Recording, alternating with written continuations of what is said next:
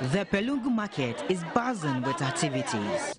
Hundreds of people from the hinterlands have converged on the indigenous market for trade. Christmas is few weeks away, so most of the rural dwellers have just come to shop ahead of the festivities. Foodstuff such as cereals and grains, fish and groceries are among items budgeted for by the shoppers. However, the prices of the commodities scared away some buyers, as almost all wares displayed for sale at the market have seen sharp price increases. People have traveled from far and near to the Pelungu market just to shop ahead of the Christmas festivity. The market is the biggest in the Nabdam district, and for the district assembly, this has been their cash cow. Unfortunately for the shoppers, their budget for their shopping expeditions have to be reviewed because upon getting to the market, prices of foodstuff have increased, and they are blaming the hike on the constant increase in prices of petroleum products. Prices of food on the market increase every day because transportation fares have gone up.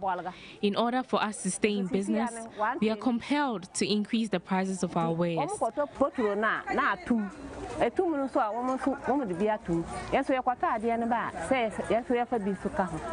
Lariba Pabre has been selling grains at the Pelungu market for a decade.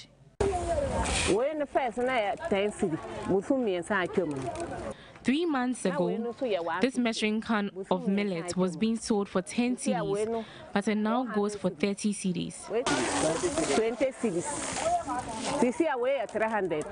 This also now sells at 30 cedis from 20 cedis over the same period.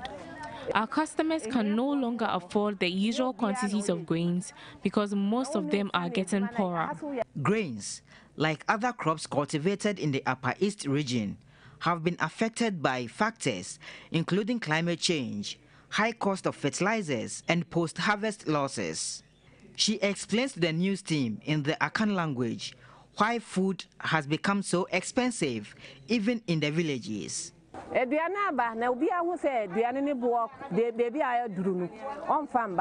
Food is in season, but the farmers will not release them onto the market. They create artificial shortage to induce price hikes so they can make more profits. Hoarding has also taken a center stage in the price hike of food commodities sold at the market.